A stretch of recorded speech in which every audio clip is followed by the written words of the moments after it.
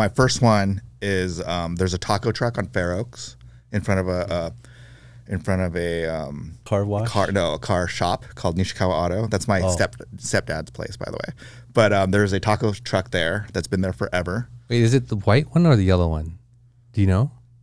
Because there's two on. Yeah, the other one's not a good one. Oh, okay. That's the one. That's the one closer to California and in front of the auto truck. And that probably has. I mean, I think it was ranked the top 10 food trucks in America.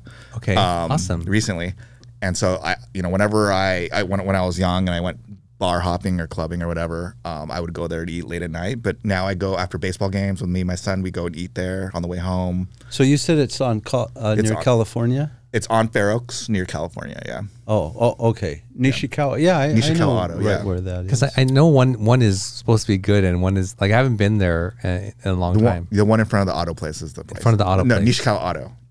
Okay. The other one is also in front of formerly Discount Tires. I don't think it's Discount Tires anymore. But yeah, that's one of the best places that I go to. And I too would go there like after like a club or bar because it's it's open. You see this crowd hanging out there and yeah, and they do. I mean, when I used to go with my stepdad, who owns it, I used to get like 20 of them because he's the owner of the place, and so they give it to him. But that doesn't extend to when I'm there by myself. And what's the name of it? I don't even know the name of the truck. I just call it the taco truck. Okay. I should know. I should have looked it up. My apologies. The second place is it's called Yama, right on Main. It's a Japanese market, and it has probably one of the best. Has the best sushi that you could buy sashimi, you could buy sushi, but it's like the best place. It's not a hidden seeker because if you go to 11, there's like a line already. But whenever I'm craving like a hand roll or whenever I'm craving a California roll or anything like that, I go there. Yeah, I love the Japanese market right near our office in City of Industry. Oh, yeah. I forget the name of it. But yeah, I love to go there and buy my lunch and take it back. But Yama sushi is especially good. Yeah. So you should go there. But that's where I'm going to go. Yeah, go there. Because that's on your SGV. I think it recently sold, right? Yes. The original owner maybe maintained or came around still a little bit. I used to go there maybe 2-3 times a week and have conversation with him.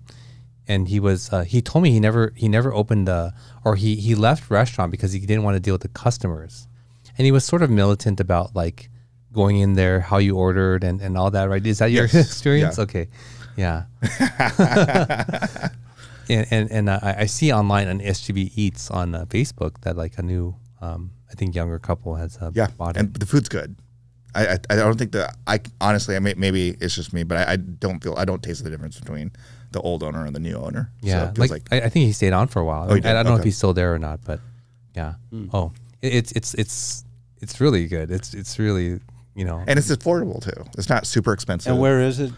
It's on Las Tunas. It's next to the Jack in the Box. Mission. It's right, Mission. I think right, it's Mission in Las Tunas. I think or Maine. That's Las Tunas already by then. It's west of Mission, so west of Golden Deli on the north side.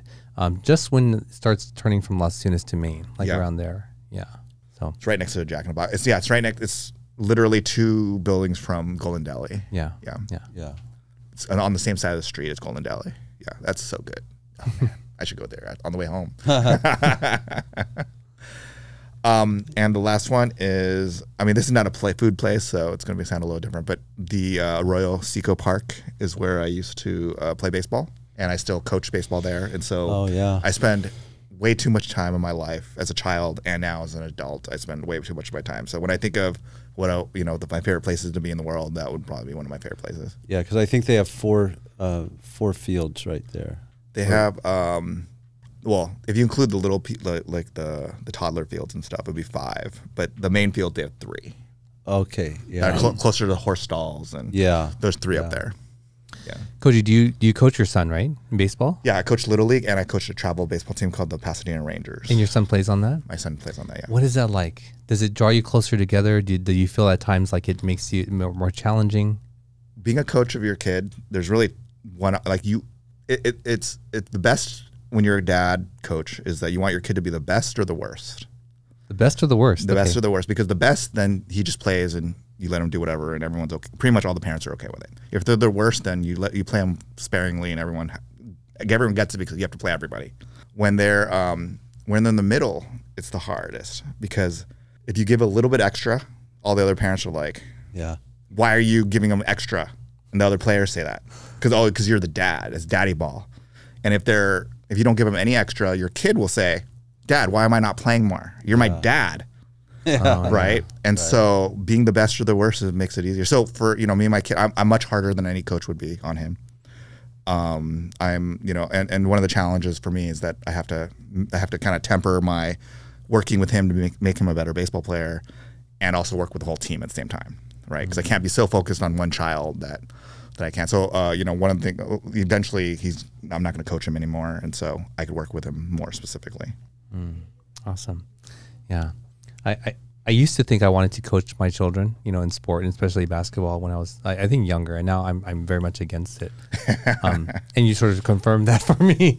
But I'm against it because you can say the same thing, 100 times as a parent, and then you send your kid off to a coach who has a connection with them, and they'll come back and tell you the same thing that you've said. Yes. And Coach so-and-so said this. Yeah. And I think that's special to let them, sort of develop that trust and bond with someone who's, at least if you trust them. But what I tell my son about those kinds of incidents is I tell him, I'm on your side. The one difference between me and any other coach is I personally want to see him succeed.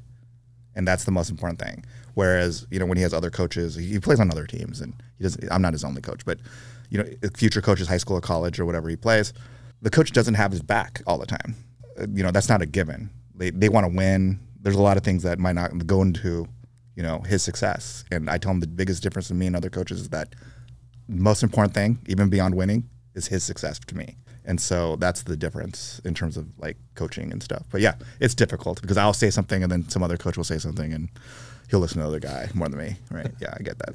Though actually, as the parents, though, is the biggest issue. Oh yeah, that's what a lot of coaches at all levels that have parents. I mean, even high school coaches, when they talk about recruiting or college coaches, when they talk about recruiting with high school kids, 2 questions they ask: how do they practice, and what are the parents like?